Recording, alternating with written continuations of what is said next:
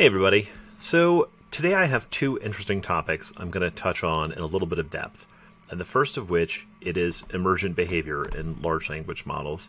I ran across a presentation by Jason Wei, who is a researcher that had been at Google, now at OpenAI, working on ChatGPT, and he had a pretty good presentation about how large language models at a certain size of the number of parameters, the number of training tokens, the amount of compute poured into them, they don't scale up linearly.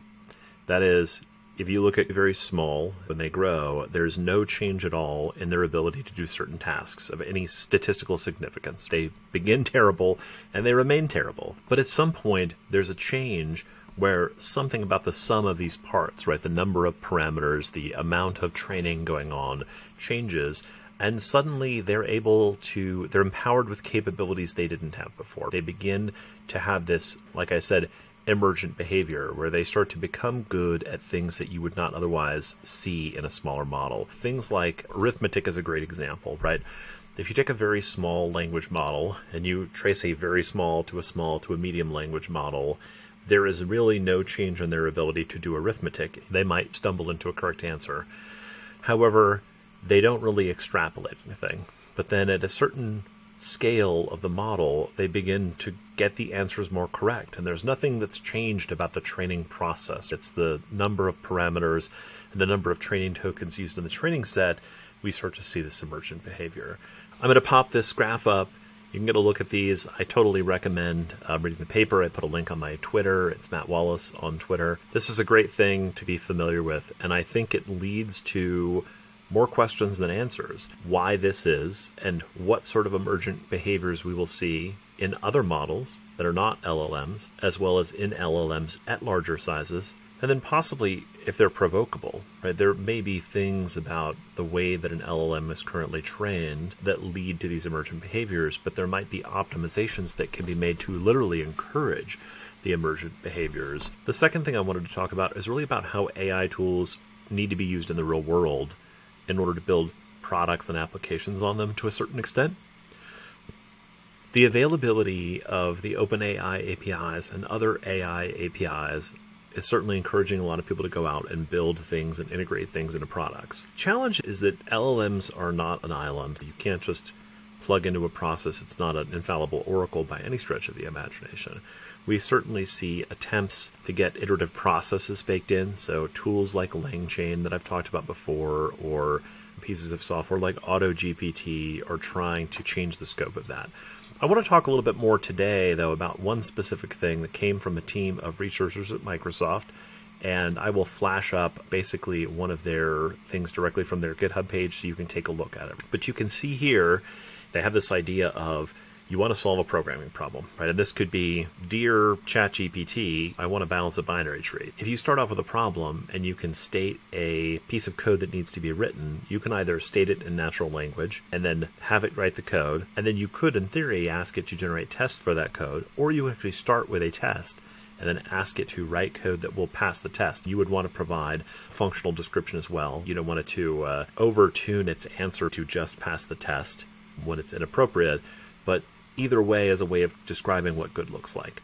Now, the interesting thing is what the Microsoft team did was show better code generation by generating tests and code. In the code generation from the CodeT team at Microsoft, they were literally looking at this particular data set where they had basically a nearly 20% absolute increase in successful code generation using this architecture around CodeT, code generation with generated tests, which, to the point here, it's not you handing a test in that it has to pass. It's it both generating the code and generating the test and then making sure that it can pass it. I think this is really powerful, though, in the context of thinking about how you leverage an LLM, because you don't naively have to ask a single LLM a question. It's possible for you to ask one ML service for an answer and then go and validate it with another. I think that the thing that's really interesting, though, about the CodeT paper that really applies to anybody who's building a product or a service with AI today is this really gives you an idea of how these things are not necessarily immediately accurate, but it's not always that difficult to improve the accuracy. And so the idea that you can basically chain multiple services together in order to get a better result is something you definitely have to be thinking about. Do you generate code only, or do you generate code and a test, and then ideally use the test to test the code? You can also be saying, generate me 20 ideas. Maybe instead of asking for 20 ideas, you ask for 20, feed them into another thing, and you ask, are these good ideas? Tell me which ones I should most want to remove.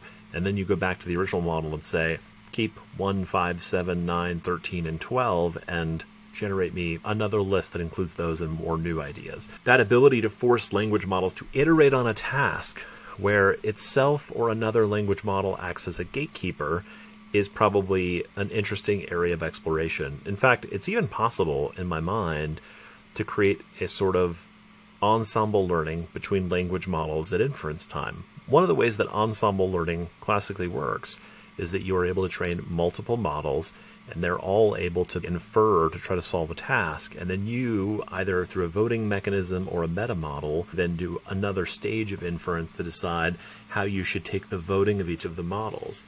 I think it's entirely reasonable to think about this in the same way. You might, as a large service at scale, be doing inference against 2, 3, 5 APIs, and you might, over time, track how the feedback works for that for an accuracy perspective, and over time build your own model about which models have the most weight in terms of their vote toward the final answer in a certain circumstance. So even if you're not building your own foundational models, you're not even fine-tuning on top of them, it's potentially possible for you to use multiple foundational models and then tune against the results in order to get a better outcome for your product or service. So definitely worth thinking about, both in the context of how it happens in the micro in this CodeT paper, as well as what you can do with your own product as you start to leverage AI services. Hopefully that was some food for thought for you today. Please follow me and subscribe. I'm going to have more tidbits coming at you soon.